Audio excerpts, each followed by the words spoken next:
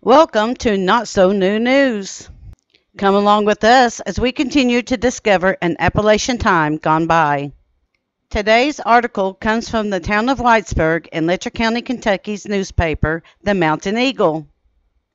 Volume 5, Number 4, Industrial Edition, 3rd section, dated June 6, 1912. Page 13 is named Looking Jenkins in the Face and continued in today's reading. Lower Main Street, Jenkins, Kentucky, September 12, 1911.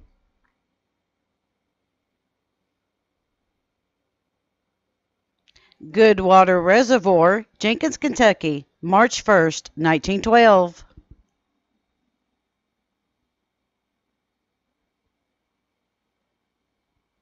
Wesley Wright. The above is a good reproduction of Wesley Wright, who is no stranger to a large number of our readers.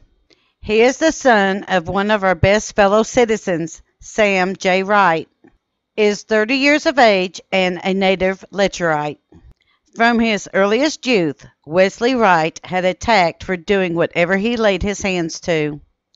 And that tact has developed steadily until today there is scarcity and intricacy in the mechanism of the piece of machinery that he cannot pry into, and if defective, mend or correct it.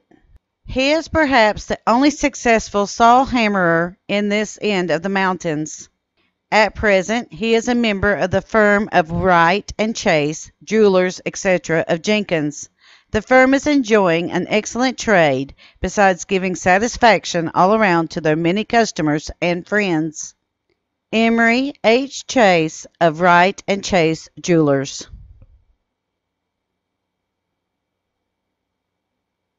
Harry B. Morgan. From the first H. B. Morgan came identified with the life and growth of Jenkins.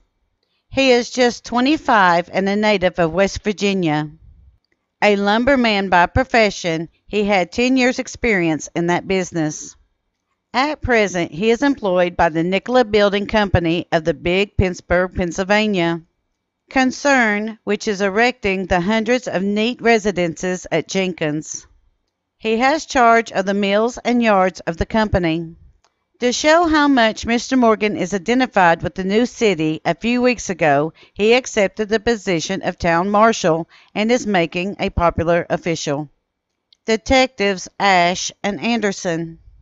When the stranger goes out to Jenkins, about the first faces that will command his attention will be those of messengers N. B. Ash and O. R. Anderson.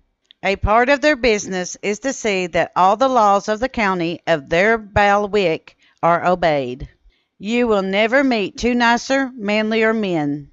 Mr. Ash is 30 years of age and came to Jenkins from Fayette County, West Virginia. Mr. Anderson is full-blooded Kentuckian, 35 years of age. They are each employed by well-known Baldwin Felts Detective Agency and will have charge of all their work as detectives on the new extension of the B&O Railroad into the Elkhorn section. Mr. Ash has had 9 years and Mr. Anderson 11 years' experience in this particular work, and they are certainly up on their work. The good citizen, the man who is disposed to love the right and respect of the law, need have no fear of these gentlemen. The violator will do well to shy in another direction. Hotel at Dunham. One of the big towns springing up under the magic hand of the consolidation. Tipple, number 206, Jenkins, Kentucky. This concludes today's reading of page 13 of the June 6, 1912 Mountain Eagle. We at Kentucky, Tennessee Living would like to thank you for your continued support as we bring to you the history of the Appalachian Mountains.